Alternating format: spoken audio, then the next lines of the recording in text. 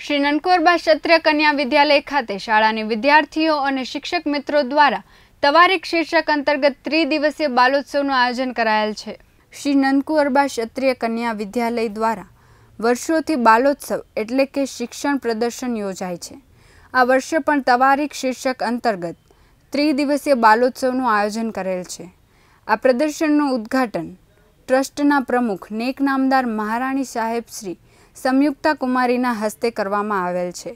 आ उद्घाटन प्रसंगे ट्रस्टीश्रीओ, व्यवस्थापक मंडळना सभ्यश्रीओ, केम्पस डायरेक्टरश्री, आमंत्रित महानुभावो, शिक्षणविदो, दरेक विभागना आचार्यश्रीओ, विद्यार्थिनीओ तथा वालीगण वगैरे उपस्थित रही कार्यक्रमने दीपाव्यो हतो।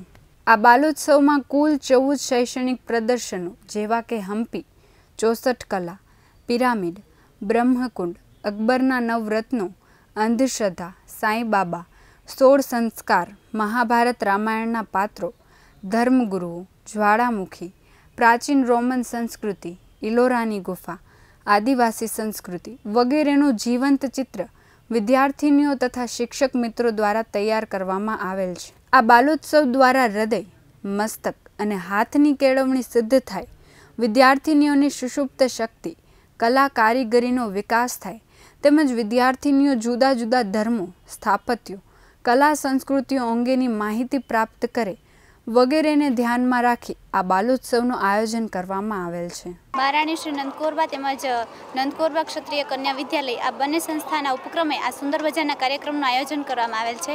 જેમાં આપણી સમક્ષ જોઈ રહ્યા છો તે હમ્પીનો એક રથ છે જે કર્ણાટક રાજ્યના બેલારી જિલ્લામાં આવેલો છે। તેમજ આ રથની એક ખાસિયત છે કે જે એ લંબચોરસ પ્લેટફોર્મ ઉપર તૈયાર કરવામાં આવ્યું છે। તેમજ તેના ઉપર જે સુંદર મજાના રામાયણ અને મહાભારતના દ્રશ્યો અંકિત કરવામાં આવ્યા છે। તેમજ આ બંને જે હાથીઓ છે તે એક પથ્થરમાંથી કંડારવામાં આવ્યા હોય તેવું આપણને લાગી રહ્યું છે। હકીકતે તો એક પથ્થરમાંથી જ તેને અંકિત કરવામાં આવેલ છે। તેમજ આ હમ્પીની એક ખાસિયત છે કે યુનેસ્કો વર્લ્ડ હેરિટેજે આને એક હમ્પીની યાદીમાં મૂક્યું છે। તેમજ 2002માં ભારત સરકારે તેને મુખ્ય પ્રવાસન કેન્દ્ર તરીકે જાહેર કર્યું છે।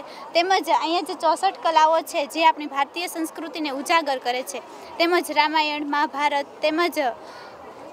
તેમજ સાઈ બાબા આવી રીતે જુદી જુદી થીમ આધારિત અહીં સુંદર મજાના કાર્યક્રમનું ત્રિદિવસીય આયોજન કરવામાં આવેલ છે। તેમજ અંત ભાગમાં આદિવાસીઓના અંત દ્વારા અમે અહીં કાર્યક્રમને અહીં પૂર્ણ કરેલ છે।